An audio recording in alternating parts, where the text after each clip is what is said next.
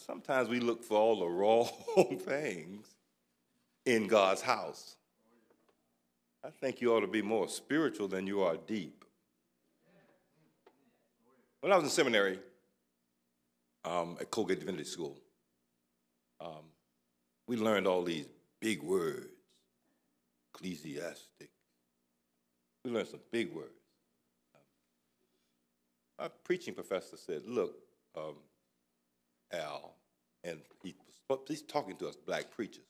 He said, when you exegete a text, exegete was a big word, when you examine a text, he says that's for you, but not for the congregation.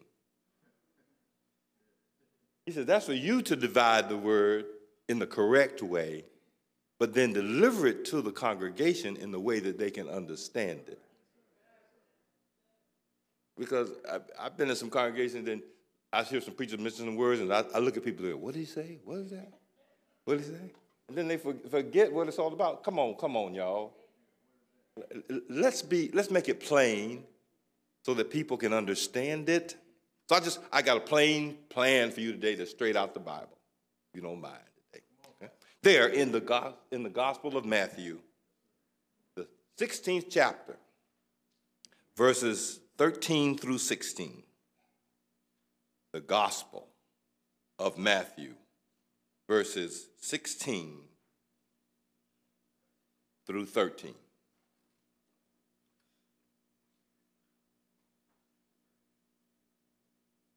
The Gospel of Matthew, chapter 16, verses 13 through 16. When Jesus came into the region of Caesarea Philippi, he asked his disciples, saying, who do they say that I am, the Son of Man? So they said, some say John the Baptist, some say Elijah, and others say Jeremiah, or one of the prophets. He said to them, but who do you say that I am? Simon Peter answered and said, you are the Christ, the Son of the living God. You may be seated.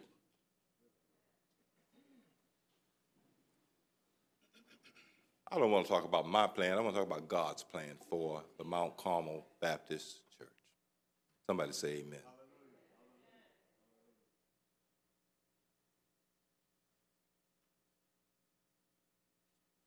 Jesus responded and says, Peter, you did not respond from your own self. God gave you that word. And then upon this rock, I will build my church. And he said, the gates of hell,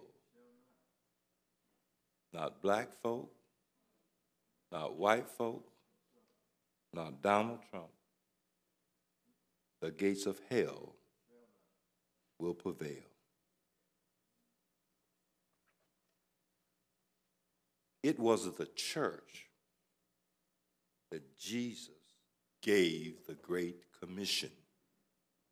The church is unbreakable. The church will always stand.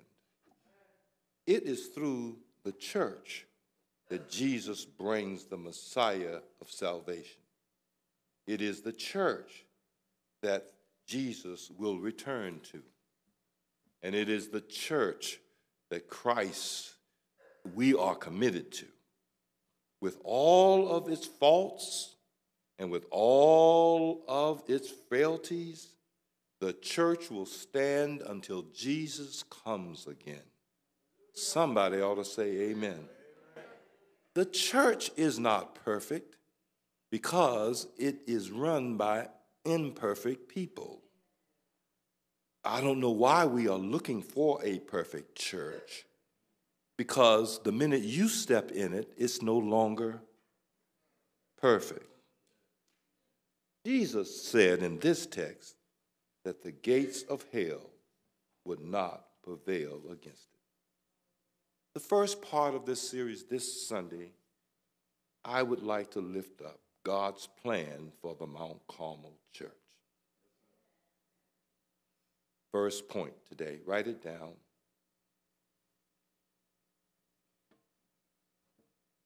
God is looking for a transformed membership. God is looking for a transformed membership. Mount Carmel, if we are to survive, if we are to go into this new year, a new people, a people of hope, a people of love, we need to be transformed. This text clearly speaks to our transformation. Every member of the Mount Carmel Baptist Church must be a transformed individual if this church is to survive. I am not saying survive in this place, but wherever God shall send us, we need to be transformed. We must be a congregation who walks in faith in Jesus Christ. Let's look at this text for just a minute in verse 13. Jesus asks two questions. Jesus says, "Who do they say that I am?" And then he turns to the disciples and asks, "Who do you say that I am?" This question is asked in a place called Caesarea Philippi. Church, I need to ask you today as the church, as the Mount Carmel Baptist Church, not who do you say they say he is, but who do you say he is? Those of you who Christ have been with all this time, have walked with, who's healed, who's brought you through from a mighty long way, who do you say he is? The one who has brought you this far along the way, the one who has blessed you, kept you. Who do you say he is? If we are to be transformed, we need to be able to answer that question individually, not corporately. Who do you say he is? Just understand where he said this. Can I teach for just a moment? The Bible says he entered the region of Caesarea Philippi. Caesarea Philippi was the bed of idol worship. Every country that took over Israel, God's people, built idol gods in Caesarea Philippi. The Romans, the Babylonians, the Syrians, the Greek, they all built their gods in Caesarea Philippi. And now, those gods, they have crumbled. The stones have crumbled. They are but dust in that region. Jesus enters that region and asks the question, now, in the midst of all of these gods, in the midst of this dust, in the midst of these crumbled rocks, who do you say that I am? Jesus stood on these rocks, getting ready to declare that he was the rock. And he asked them this question: who do they say I am? But who do you say I am? You know what? The Lord understands that who they think Jesus is. But Jesus wants to know, who do you say I am? Peter shouted out, "You are the Messiah. You are the Christ," he said, "the Son of the living God." One version says, "You are the Messiah." The word Messiah means you are the anointed one. Then he said, "You are the Son of the living God," which means God in the flesh. Speaks to his deity. Yeah, you know, Peter answered this question is the way we should answer that question. Lord, we know who you are. You are the Messiah. You are the Christ. You are the Son of the living God. You are the anointed one to save us from our sins, and you are the Son of the living God. Can I continue to teach? He says, you are the living God. If you go back to the Gospel of John, beginning in the Gospel of John, John says, in the beginning was the Word. And I don't care what version of Bible you have, that word will always be capitalized. W, capital W-O-R-D. In the beginning was the capital W-O-R-D. And the capital R-R-D was with God. And the capital W-O-R-D was God. And then later on down in the scriptures it says, and the capital O-R-D became God. And that's Jesus Christ. The Word was God, the Word was with God, and the Word became flesh and dwelt amongst us. That's the Messiah. That's the Son of the living God. If we don't believe that, we are lost. The church has no mission. We preach this gospel because it is the power of God at work saving everyone who believes. That's Romans 1:16. We need to understand as the church, as the Mount Carmel Baptist Church, that we need to believe as transformed believers that he is the Messiah, the anointed one, and that he is the Son of the living God.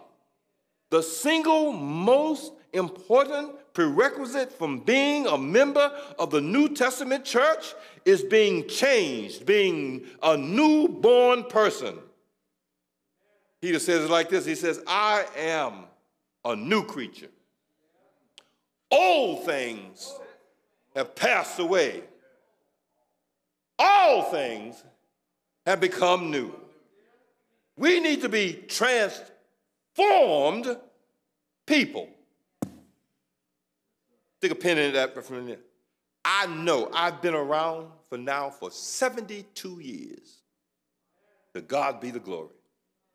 And I have heard y'all over and over again. Y'all say stuff like this. Well, I just got to be me. God made me, and I just got to be me. That's not biblical. Maybe you are me. But when Jesus came into your life, you became a new creature.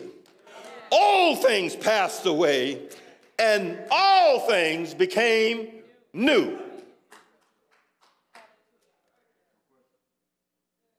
You. Help me, somebody.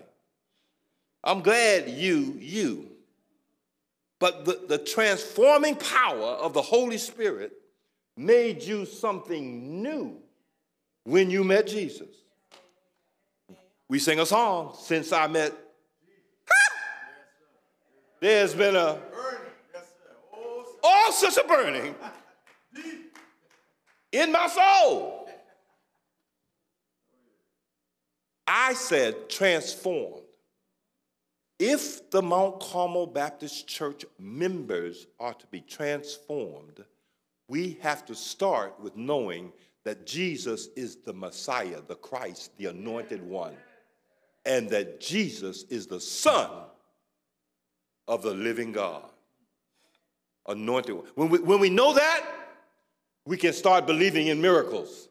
When we know that, we can start looking beyond ourselves for what we need and knowing that God is on our side and God will bless us with what we need. When we know that, we will worry less. I didn't say, sometimes when I speak, somebody take it literally. I didn't say you won't have worry. We all worry. Carla, we all worry. We do. But I want you to worry less. I want worry not to get you sick. I want worry to get you out of the bed on Monday morning and go on to work. I want you to stop worrying to know that your children are going to be okay if you just pray for them every day. Peter said, I am a new creature. Turn to somebody right now and say, I'm a new creature. I'm a new creature. I'm a new creature. Wilma, I'm a new creature. Old things have passed away. all things have become new. One of the things I am, Wendy, and you know this, I love the institution of marriage. I love it. Much as I joke about Wilma breaking me, Wilma know. If God calls her tomorrow, I'll be married next year. Teresa, say amen. Okay? I love the institution of marriage. I love having someone that I can count on and be with all the time. But when I met Wilma, I can talk about her. Anybody know marriage causes you to change some things? Any married folk up in here? Yeah. When you get married, Wendy, something has to change. Okay?